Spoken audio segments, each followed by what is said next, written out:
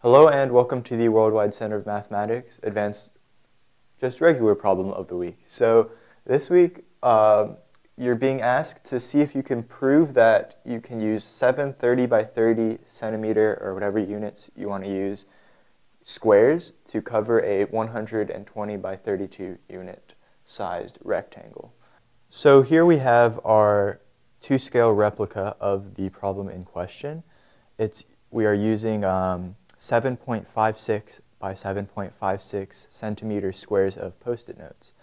And so each Post-it note is pasted across 4 and extended a little with another Post-it note to make a rectangle of 30.24 by 8.064 dimension full rectangle. And I believe that's about 3.9 something times smaller than than the rectangle we're using. So to do this, we just have to cover this with all of these. Okay. So within a degree of error, we have these two corners poking out, but the math checks out, and it takes about as long to do the math as to make this whole elaborate array.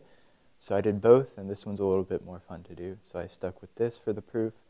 But this is the proof of how to cover a 120 by 32 centimeter rectangle with 30 by 30 centimeter squares. Okay. So we just did a little geometric cut and paste type proof, but it proves it sufficiently well.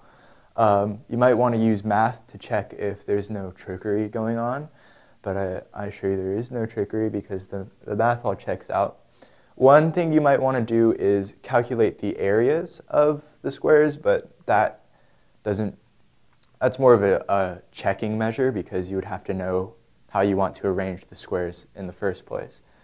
But basically all the geometry boils down to is that we're going to be looking at halves of squares, which are triangles, isosceles triangles, and distances from the center from certain points. So we know that the side of the rectangle is 30 centimeters, and we can calculate the length of this diagonal using since that's a right triangle, we can use Pythagorean's theorem. And we can calculate the length of this. And since we know that we want this cutout part to be 30 centimeters, we can look at just this upper isosceles triangle.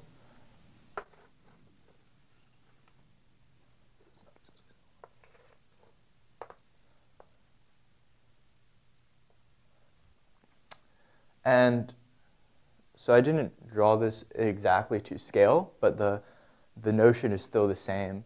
Any triangle that you inscribe with a 90-degree angle here, a 90-degree angle here, since they both share this one angle, these two triangles, this one, the small one and the big one, are going to be similar.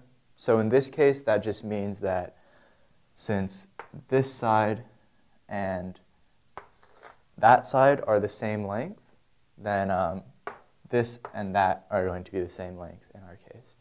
So from there, you should be able to calculate all of the geometry you need, but I prefer the cut and paste, Post-it note approved proof that we just did. So thank you for watching. Stay tuned for links to our website, YouTube subscribe button, and a playlist of more problems of the week. Thank you for watching and have a good day.